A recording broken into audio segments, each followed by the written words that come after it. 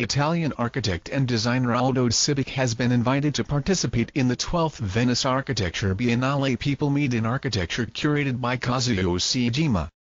Rethinking Happiness is a research project on new possible communities.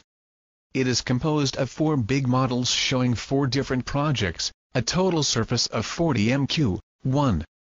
A campus in the fields, Venice. Agri-techno Valley 2. Rural urbanism, Shanghai 3. New communities, new polarities, a town in the alpine foothills. 4. Superbazaar, on the outskirts of Milan. More than 40 people have been involved,